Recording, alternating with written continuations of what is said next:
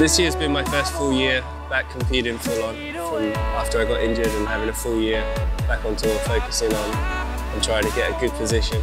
Got my first win in Germany since coming back. After that, the end of the season kind of dropped off for me. But yeah, I really look forward to coming back to Cape Town every year. It's something that's in the back of my mind from all the travelling, just to get somewhere, to be based somewhere, to be sat in one place for a little while.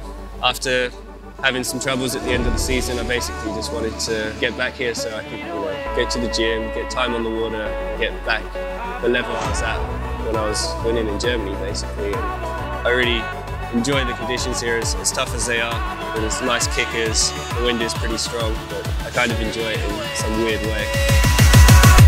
I won't let